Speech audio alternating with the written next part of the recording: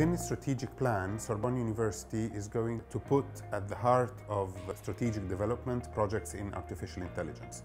These will mainly revolve around the institution of the Sorbonne Center for Artificial Intelligence, which is a high-level research center that will be inaugurated very, very soon. Actually, the same named center has been inaugurated in Paris back in June, the Sorbonne Center for Artificial Intelligence. They will work in close coordination.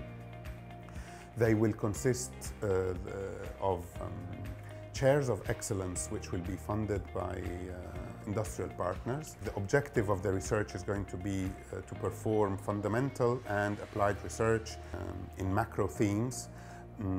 The chairs of excellence will involve very, very high-level researchers to be recruited by the center and to be resident here in Abu Dhabi to work closely with the Paris teams on given themes. And we are sure that this will constitute a very welcome, we hope, addition to the research ecosystem in Abu Dhabi and in the region in general. Around the center, we will develop educational projects, the details of some of which are going to be given soon enough.